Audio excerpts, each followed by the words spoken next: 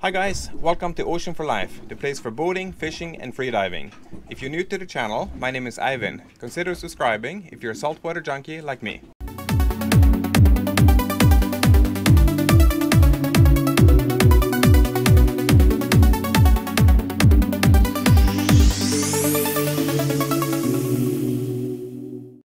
Today I'll be trying for flatfish. I will be using this sliding boom with smaller hooks.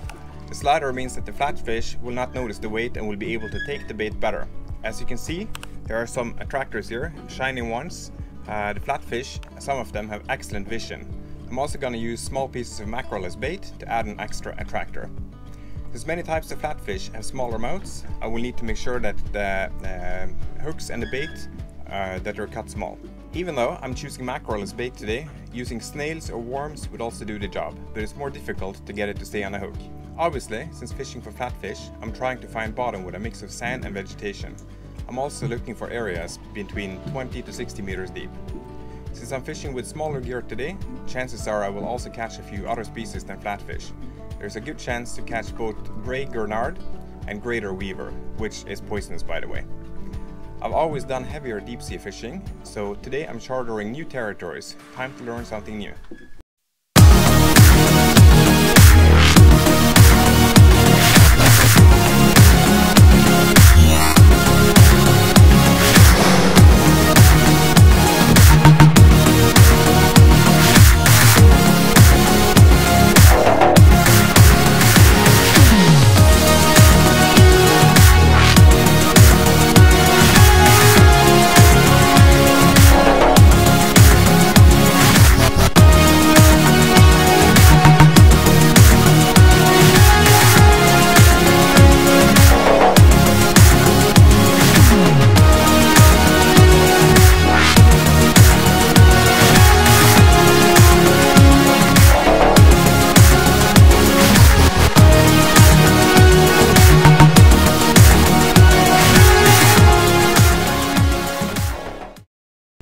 You can see here, I have moved into a place here where it's not too deep.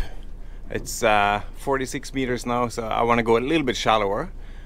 You can see on the bottom here that it's not rock hard, so I'm gonna try it and see if it's sand or mud or whatever it is here.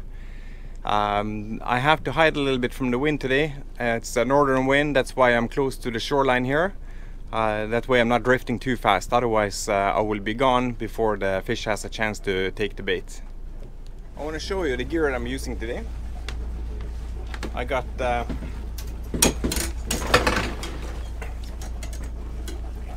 new fire line. It's 0.39 millimeters, a little bit too thick for the fishing I'm doing right now. And then I have the new up rig with a very small weight, 250 grams. And a few pieces of tiny pieces of mackerel on it. I'm now at 26 meters and I'm not drifting too fast, so I'm gonna give it a shot here, see how it goes.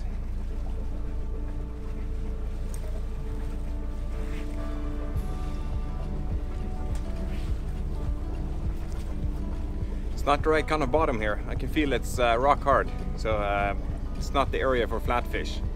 But I am drifting, so I will give it a shot here and see if I drift into a different kind of area. Healthy dinner today.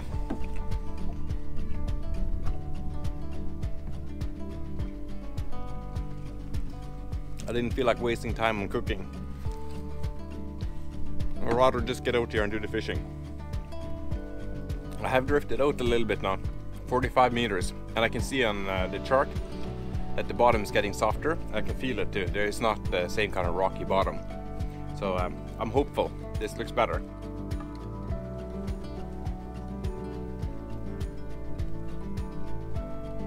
I think there's something on.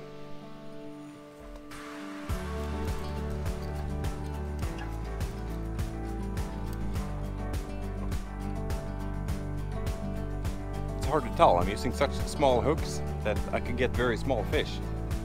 I have to reel in and check. Yes. What do you know? I got a flatfish.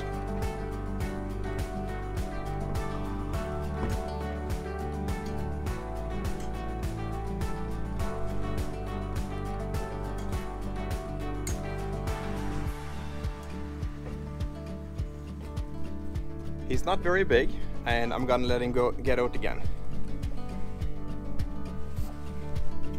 But I got fish. First attempt, I got the species I was targeting.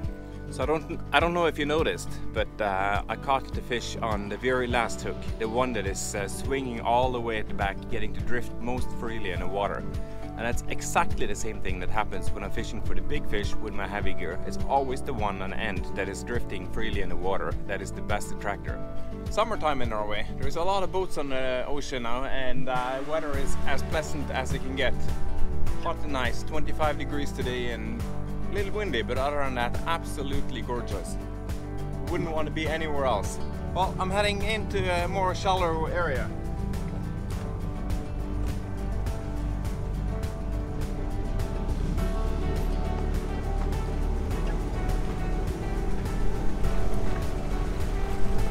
There, we're into about 30 meters here, so I'm very close to the shoreline, even though it doesn't look like that on a GoPro camera, but it is very close. So I don't want to go too much closer with the drifting and stuff. I've got a fish down here playing with a hook. Got something pretty decent. You see it?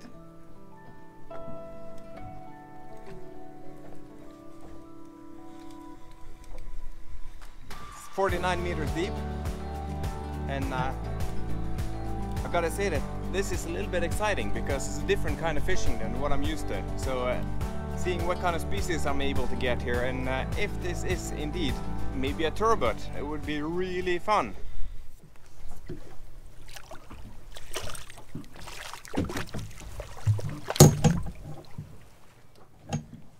It's gone. It was not a flatfish. I don't know what it's called. It's quite similar to coalfish, but a little bit whiter. So, but I don't know what it's called.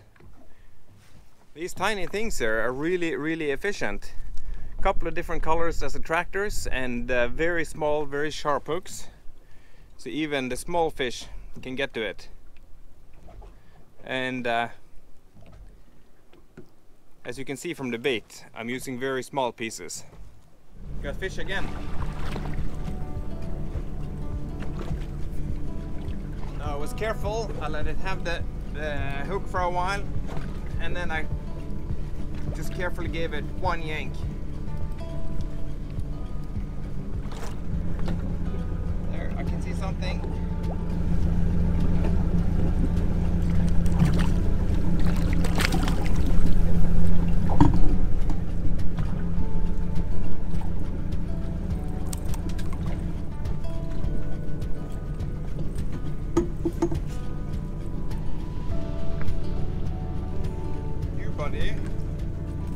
Just a little bit on the small side to come home.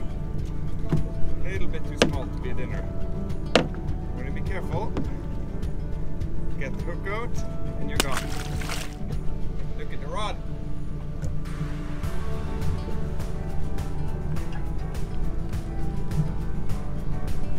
What do we have? I'm going to reel it in really careful. I don't want to lose it.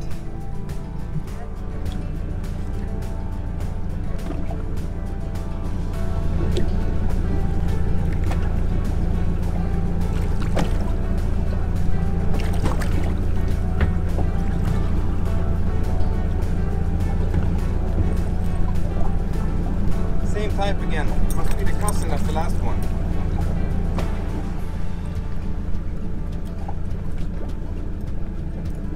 And just like with the last one, this guy is too small. I can't keep him. Get the hook away. These tiny hooks are so sharp, I don't want to get the hook in me. He's gonna get to swim away.